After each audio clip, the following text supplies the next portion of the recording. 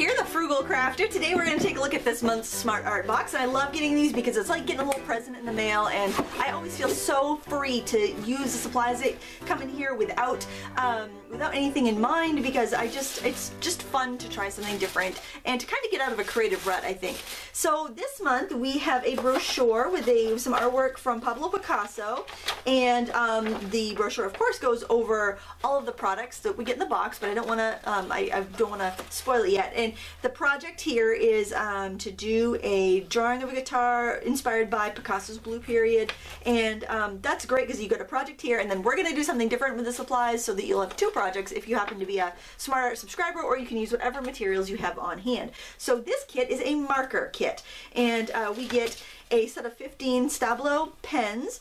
These are water-based, I believe, so you could use these and then go over them with alcohol pens, and it shouldn't feather the ink. A lot of adult coloring book users like to use these because they have such fine tips, and they've got great vivid colors that don't feather, and I actually don't have any of these, so I'm kind of excited to try these out. We're going to be using these to sketch with. And then we have a pack of 5 shades of blue. These are the sea or maritime set, so you've got a couple blues that are kind of turquoisey, you've got a couple that are kind of grayish, slaty blue, and you got like a navy blue here, so we've got some good good blue choices here. And we've got a couple blending pens, which are really handy. You can actually use these alcohol blending markers to gently blend together colored pencil too. So if you have your colored pencils from the colored pencil kit, you can actually, I would probably save one pen, maybe put a little piece of tape on it so you know which one it is, and use that one for pencils, because eventually if you do use these for pencils, they will kind of pick up a lot of the wax and they could eventually clog.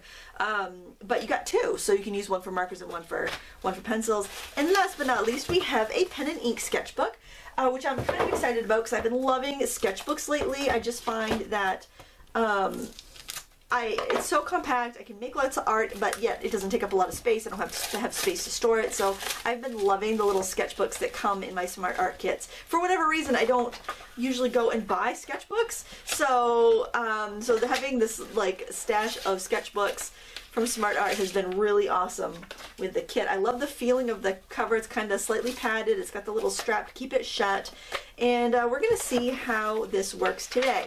I thought since we have a nice selection of blue items that we could do a blue jay. So what I'm going to do is zoom in a little bit, and we're going to sketch with these markers here. Okay, I've zoomed in, and since I'm working on the first page in the sketchbook, what I did, I'm just going to slide this over. I put just a watercolor palette to set down on here and hold this open for me. You could use anything like a book or whatever you have to hold your sketchbook open. We're going to start using this peach colored pen, mainly because I think it's going to show up enough for you to see, but it's not going to, I don't think it's going to affect the final design. Actually, you know what? Let's use gray, because there's a lot of gray in this blue jay, so let's start off with gray. Changed my mind already. We're going to start off with an oval shape to represent the body, and we want this kind of in the middle of the paper, probably not taking up more than 1/3 of the space though. Okay, yeah, that shows up all right. Then we're going to get the tail, which is going to be at a little bit of an angle. You got to think of balance when you're sketching things. So I'm going to get this tail in like that. And then the head is going to be kind of looking that way a little bit. So we get the head in kind of like that. I'm going to move the shoulder up a little bit, get that gesture in there. And then we want to get the beak. I really feel like I want a little bit more of a attitude on this bird, so you get that little bit back there. Get that shoulder out there a little bit more. And oh, you got a leg coming out over here.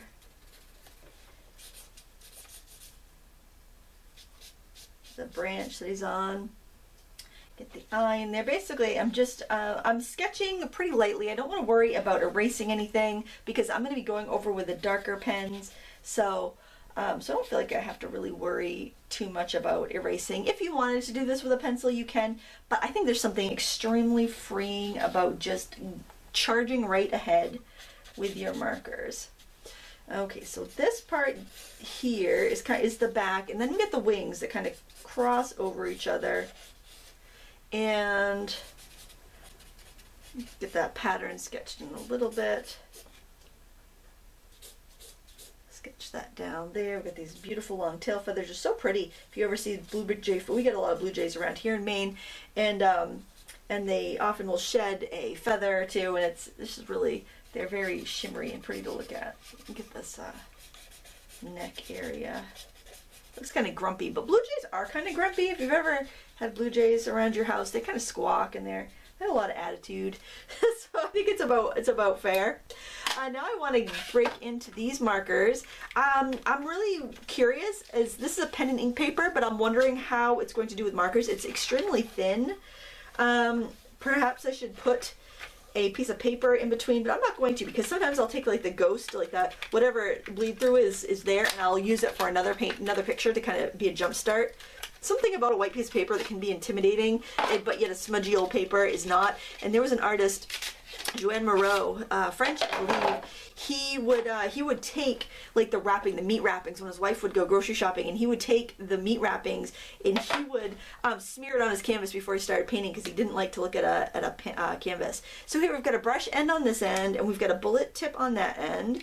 So I'm going to start right in with a brush tip, and I am going to block in some of these colors, so it's not making the gray underneath feather, which is nice. These markers feel nice and juicy. I'm filling in this area here because I know that it is, it's all fairly gray in here, that kind of light blue-gray color. I'm going to get that up here as well. We'll be putting some black in at the end with the pens once we're pretty sure of everything that we're going to put in here. And if I didn't mention it before, I will link the reference photo in the video description, just so you have that. And I feel like that goes over there a little bit more, that gray, because we're seeing a little bit of the side over here. All right, now we need to get in a brighter color, I think, just so we can map things out a little bit better. I'm going to try this one right here. This is B, oh, the one I just used, by the way, it was the latest one, B1. This is B14, so it's going to be quite a bit darker. So I see that there's a gray rim on the marker on the fine tip edge, and the bullet tip edge does not have that. I'm going to add a little bit of that up here, because we do have a little bit of blue. Now this is a little bit more turquoisey than the blue that is on the blue jay, but I think that's all right. As long as you have your values right, I think you're going to be all right. And I'm sketching. I mean, this is not a final work of art. This is a sketch. And if I decided that I wanted to do a painting with it, I could always trace it onto a better quality of paper. I do have some areas of white that I want to reserve, so I'm just kind of sketching those little areas out. And I'm going to pull that color back up here. So I haven't had the need to blend anything yet. And over here, I'm just getting some little dashes to show those little feathers. And I think the thing when you're doing markers is you want to have some confident strokes.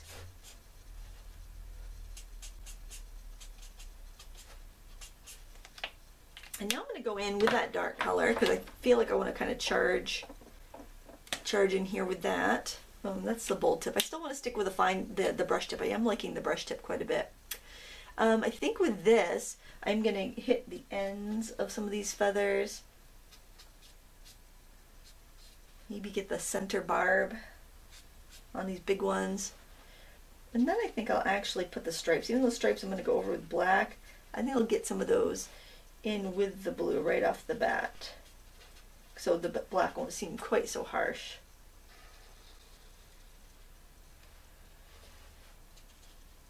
And maybe I won't put the black in. I mean, we'll see what it looks like. I'm just kind of dabbing these stripes on, and I think I do want, you know what, I want to see how that fine tip works, because, oh, that's a nice fine tip. So the fine tip is much firmer, so if you feel like you don't have the control that you want with the brush tip, go ahead and try the fine tip. And that's something that you really want to learn, your preference when you're working with markers, because generally your brush tips are much more expensive. So if you have a dual tip marker and one end is a brush tip, you're going to pay probably $1 or $2 more per marker than if it's a bullet tip and a chisel tip. If you don't like the brush tips as much, then why pay more? You know, learn what you like so that you can purchase things that you're going to use. I've been decluttering my craft room, and that's one of the things that I keep telling myself. It's like, if you're not going to use it, you know, don't keep it, and use that as a lesson to purchase more wisely in the future. And I like that these kits give you a little bit of a kind of like an intro to different mediums. So before you go and spend a couple $100 getting into a new thing, you can see if it's your cup of tea or not, you know? It's like, well, I had fun doing the encaustic project, but I'm probably not going to do, you know, I'm probably not going to, I don't like it enough to want to invest that kind of money to really get into it. And I'm glad that I know that before I spent, you know, a bunch of money on it. So, or you might totally find your passion, you know, and that's really awesome too. Now you want to leave a little white highlight for the eyes because you can't, well, I mean, you could go back in with like a white gel pen if you had one. There isn't one in this kit though, so I'm not going to be doing that because I want to keep this as a project that anybody that has this kit can use. By the way, I will have all the information if you want to check out Smart Art, order a past box if you don't like surprises, or sign up and subscribe if you do like surprises. They do ship to most countries now. They're adding new destinations they ship to all the time, which is really great because, I mean, we in America, we have great selection and we can find pretty much anything we want, but it's not the case. And in other countries, things are so expensive, so it's nice that they're offering it to more people. So I like this leg in here too. Get the little wrist. I don't know if that's what they call it on a bird, but it's kind of what our wrist would be. Get that leg. And then just get the little kind of talons poking out the back. The other leg is hidden, so we're not going to put that in right now. I think I do want a little bit. You're not seeing as many of the feathers over here. They're overlapped. So I just want to kind of get almost, it's almost like it looks like spots because the feathers are so overlapped over here. And we only use 3 shades of blue and that 1 shade of gray. So, I mean, you don't have to have a ton. I don't think I'll probably do too much blending in here just because, like the feathers and stuff, I kind of want them to show up really well. Maybe just do a little shading in here. And I just want to make sure the ends of these feathers get to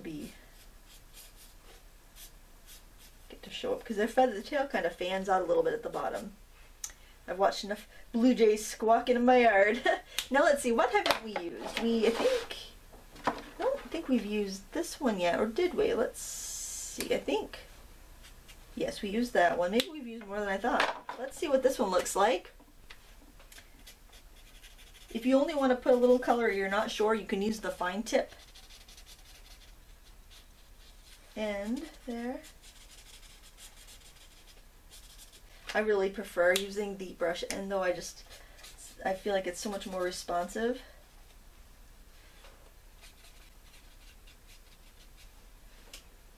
But I feel like I would like to do something in this area here because I don't really like my gray sketchy lines, so I think that this will be a good color to kind of maybe get rid of some of that a little bit. Muscle in the back a little bit there. Maybe I'll see if I can blend that out at all with a lighter blue. I don't know if this paper is really going to blend all that well. That's the only thing, because pen and ink can mean so many different things. Usually pen and ink is you're doing like a waterproof pen and then you're doing a little like watercolor wash on top. So you wouldn't want your marker to blend in that situation. So I really don't think these are going to blend all that well on this paper. So probably the blending pens you're going to find much more useful if you're using them on a different type of paper, I imagine. We'll try it though. I'll open this up and give it a whirl. But I really don't think it's going to blend. I'll just try blending. I'll just see if it will move the ink at all. I'll just kind of go over here. Actually, no, I'll do it on the beak. Yeah, this really isn't going to affect the markers on this type of paper, but if you're using this on like a Nina or like a regular marker paper or a glossy paper, it's going to move it a lot better. But I just wanted to kind of give you that. I just wanted to try it out and see how it was. So now I'm going to use these other pens to get that branch in there. These are actually a little more like a marker than a pen. I was expecting it to be much finer tip, and I think that's probably why I've avoided these pens in the past, because I just thought they would be just more like a writing pen than an art pen. But they've got a nice kind of medium tip. They're kind of like the finer tip on the marker, which I thought was kind of cool. Brown's going to warm things up, so I think I might just give it a little bit of brown, maybe even instead of black, because when I mix the browns have like usually like kind of an orange undertone. When you go over a blue with a brown, and we do this in watercolor a lot, you'll see that we get kind of like, it looks like black, even though we're using a brown, we get that black look. See, it looks nice and sharp, but it doesn't look like a black hole in our paper. And then we can always get that black out if we feel like we just need to have a little extra emphasis somewhere. But really, values are much more important than color anytime you're doing artwork, I think. I'm trying to keep my hand out of the way. Hopefully I'm succeeding. I think it really makes those feathers look more like blue jay feathers too when we get that in there. I'm having a lot of fun with this. I like this little sketchbook. I like that it will lay flat if I lay something on the opposite side, because a lot of times on those first few pages, if you try to weight something down, it wants to close it the other way. So this is nice. I don't have a marker sketchbook. I mean, I'll use my markers and whatever, but I think this is going to be really kind of nice to have. Maybe I'll try that gray one again, but with a little bit more purpose as far as using a shading and getting the direction of those feathers a little bit better there.